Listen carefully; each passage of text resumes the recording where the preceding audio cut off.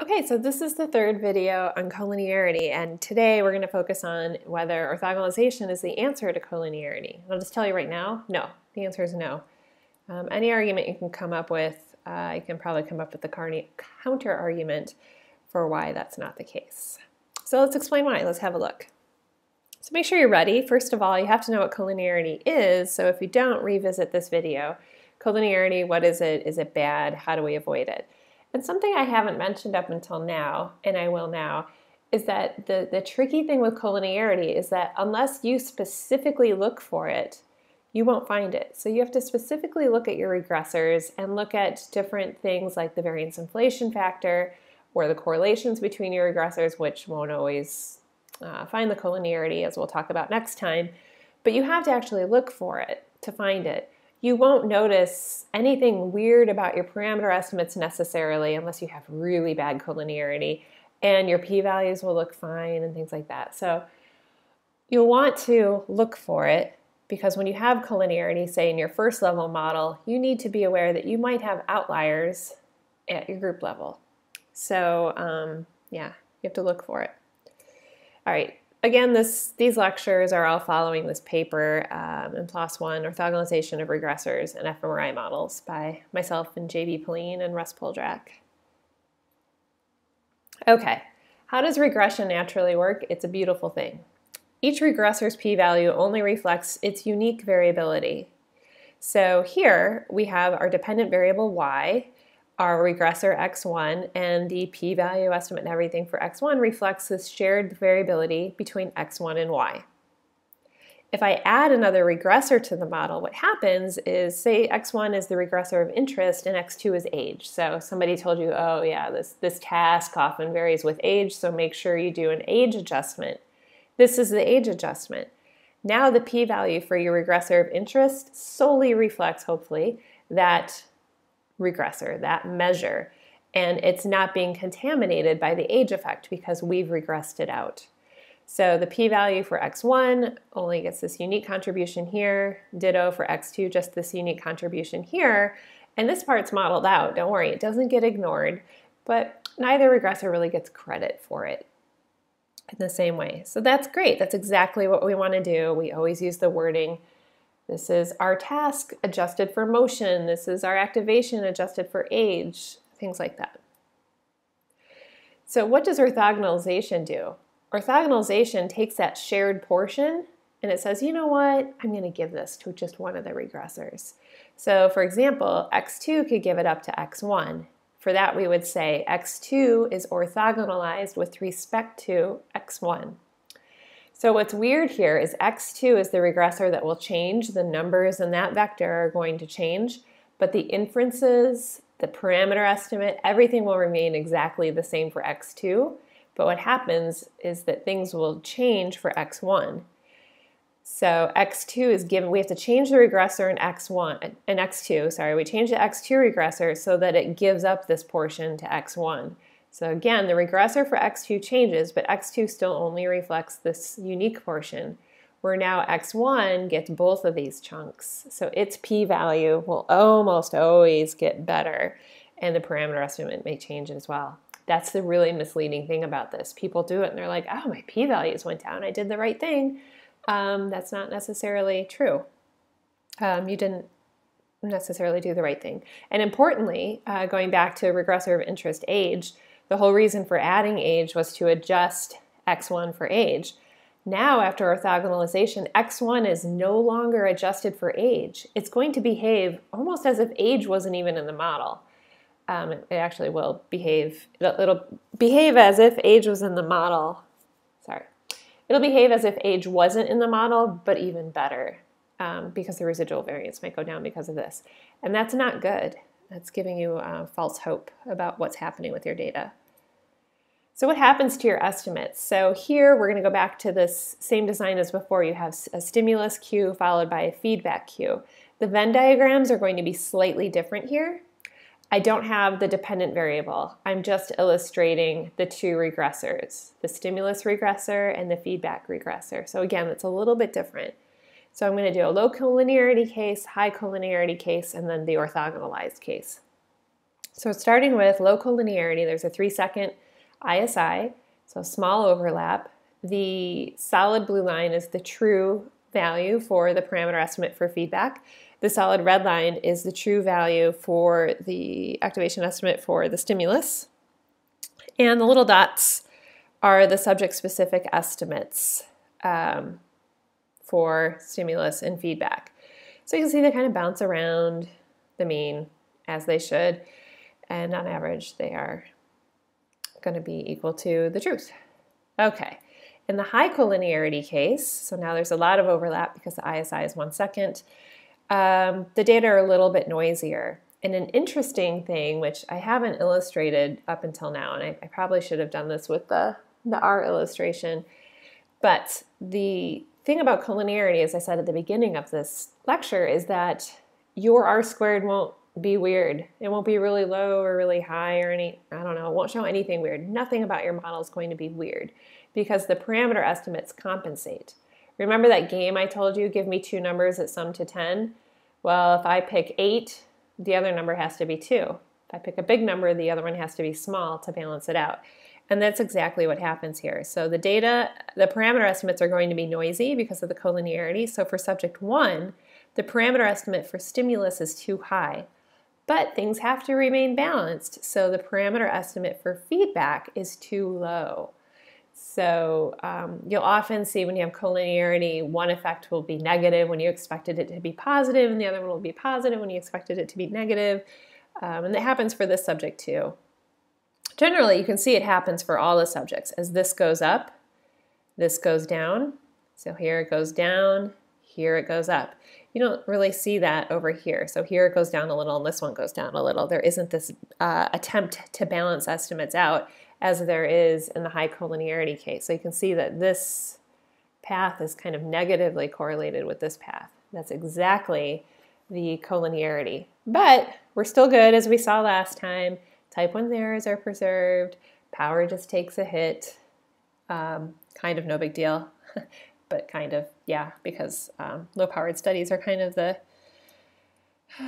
big issue with neuroimaging data. Okay, so what happens with orthogonalization? So now this purple region, which neither regressor was getting credit for before, we're now just going to give that to stimulus. But what happens now is you can see the stimulus, the feedback stays exactly the same. The data used here are exactly the same as the data used here.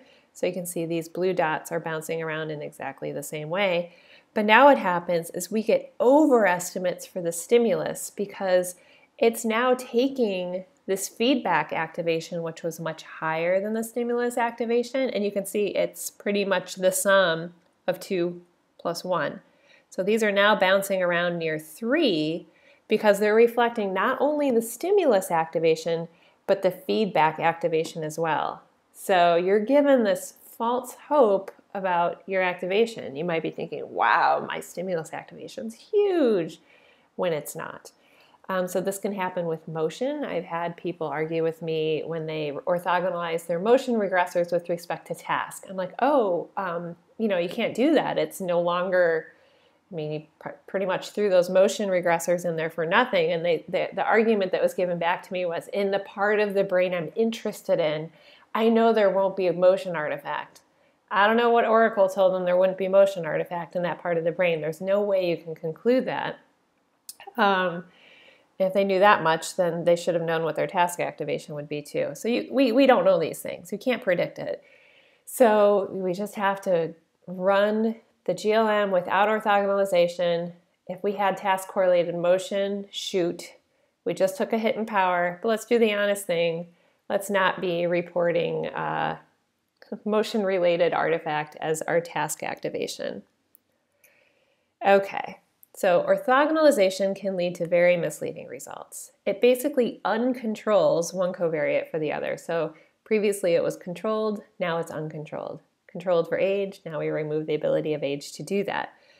And again, that's the entire reason we model multiple regressors. And I already said this about motion. If you orthogonalize motion with respect to task, you're not fixing collinearity, you're just producing misleading results at all. So this isn't working at all. Please don't do it. Your orthogonalized model behaves basically as if you admitted motion. Just to recap, orthogonalization is not a band-aid for collinearity. I can't stress this enough. So, is orthogonalization ever okay? I mean, it's an option in both FSL and SPM. Yes, actually, it is okay. Remember when we were mean centering covariates? I think I even mentioned in that lecture, if you haven't seen it, you can go back. It's probably around day 6 or day 7 of the summer cram session. Yeah, mean centering covariates is a form of orthogonalization. And here we do it because we want, so let's say we have age and our intercept in the model. If we don't mean center the age regressor, the interpretation of the intercept is the brain activation for somebody who is 0 years old, which makes no sense. If you mean center age, it becomes brain activation for the average age. Yay, that makes sense. It also makes sense when you have parametric modulation. So I haven't really covered parametric modulation here yet. I'm just hoping you're familiar with it. So this would be if you had some type of behavioral measure for each stimulus. So let's say one task that comes to mind is gambling. A gambling task where for each gamble there's the possibility of a gain and the possibility of a loss. So each stimulus has a gain and a loss associated with it. So you might modulate the regressor height prior to convolution according to the gain or according to the loss. And in this case, it's the same idea as mean centering. You always include an unmodulated regressor, and that should represent the mean activation for that task. But it won't unless your modulated regressors have been either orthogonalized, but I typically, honestly, when I have parametrically modulated regressors, I just mean center the modulation values before popping them in. But, right, we still want the modulation regressors to reflect the unique variability of that modulation value. So, beware of what your software does. So the setup here for this last example is modeling the stimulus intensity and reaction time as parametric modulators. I will talk a lot more about reaction time soon in reaction time modeling. I'm finishing up a project based on a OHBM poster from 2 years ago. Okay, so orthogonalization is okay here. So I have 3 regressors, one unmodulated, one modeling stimulus intensity, and one modeling the reaction time. So the goal is to orthogonalize each of reaction time and intensity with respect to the unmodulated regressor. So, right, modulated regressors, what are they? So here, these are the unconvolved regressors. So the red one is unmodulated. It has the same height for each trial. Then let's say the reaction time gets longer for each trial. This blue one, the height is now modulated by the reaction time. And the green one is modulated by the stimulus intensity. So you can see there's some correlation between reaction time and stimulus intensity. And then you convolve them and you get something like this. The red is the regressor for the unmodulated. You would model that along with the RT modulation and with the stimulus intensity modulation. So then, for example, the parameter estimate for stimulus intensity would be the relationship between BOL activation for that stimulus type and the intensity of the stimulus. So it's like a slope over trials. It's not like a slope over trials. It is a slope over trials. So slope between brain activation and stimulus intensity. Okay, so this is the model we're working with. It's just we want to make sure that when we look at the red regressor's parameter estimate, it truly reflects the overall average activation for that stimulus. As it is now, it will reflect the activation for the stimulus when the reaction time is 0 and the stimulus intensity is 0, which doesn't make sense. So here, our Venn diagram's getting busy. Again, no dependent variable here. I'm just showing the regressors of interest. So if we don't orthogonalize, in this case, it's doing the wrong thing because we want the unmodulated regressor, the blue one, should get credit for this chunk and this chunk. So we need RT to give up this purple chunk to the unmodulated. We need the intensity regressor to give up this chunk to unmodulated, like this. This is what we want. Unmodulated now gets all of this variability. This part nobody gets credit for. RT gets credit for this part. Intensity gets credit for this part. So RT has been orthogonalized with respect to the unmodulated regressor, and intensity has been orthogonalized with respect to the unmodulated regressor. So two orthogonalizations. Importantly, intensity, this yellow part, hasn't been given to RT or to intensity. It's just properly, nobody gets credit for it. That's the correct thing to do. But SPM, older versions than SPM 12, does this. It depends on the order you put your regressors in the model. So this was something that confused me for years, as SPM users would ask me, does the order that I put the regressors in the model matter? I'm like, no, it's the GLM. Like, the order has nothing to do with anything. They're like, it does. When I change it, my activation changes. I'm like, that doesn't make sense. I don't know what SPM's doing. I think it was this. So here, the RT modulation was added first. The intensity was added second. So the older versions of SPM, SPM knew it has to do the orthogonalization. It just doesn't do it quite right. The first one gets orthogonalized with respect to the unmodulated one, so bingo for RT. But then intensity gets orthogonalized with respect to the unmodulated and RT. So, this yellow portion has been given to RT. So it's weird. The intensity regressor was the one that was not orthogonalized correctly, but the RT one is the one that'll have the wrong interpretation. And again, that's just how orthogonalization works. You change one regressor, but its parameter estimates don't change. The one that received the extra chunk changes. So that's not good. Then, of course, if we put intensity first and then RT second, the yellow chunk is given to intensity instead. So if you're using SPM 8 or older, you just have to be careful about this. I don't think there's a way to turn it off, but basically you would have to run it both of these ways. And when RT goes first, ignore it. So only look at the activation map for the last parametric modulation that was added, if that makes sense. And then you would have to run this model and then to get the RT effect. Oh no, SPM, it's not a huge deal. There's no way to make a perfect software package. What's important though, what's on you as the user of a software package is to learn how it works.